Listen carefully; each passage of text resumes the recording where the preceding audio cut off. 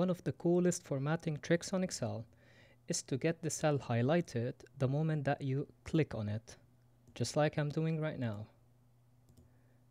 Not only that, but also to have the group of cells highlighted if you just select them. If you like this trick, follow the simple steps that I will mention in a second.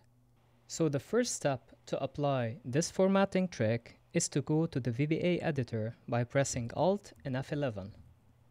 The screen will show up and then you're gonna double click on the sheet that you're working on.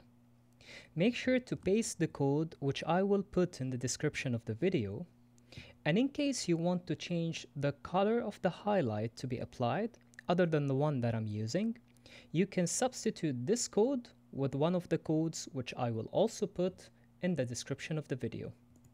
Now, the moment you paste this code, you're gonna save it, and then you need to make sure that the file is saved enabling VBA. So let's call it highlight 2, and then you have to save, click save.